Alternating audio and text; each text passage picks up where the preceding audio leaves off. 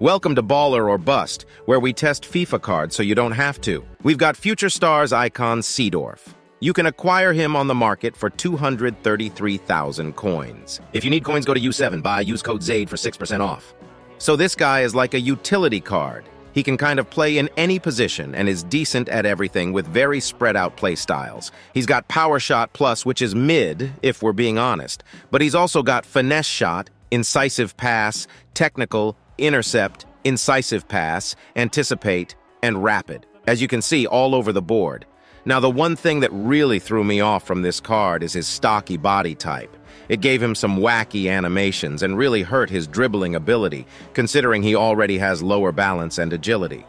He also lacks a bit of defensive stats, so he needs a shadow, but he's still only controlled as well, so he's not as quick as a lengthy guy is.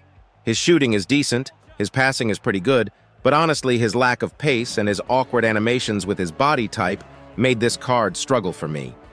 He's not great at playing quick football, and his defensive contribution wasn't as good as expected.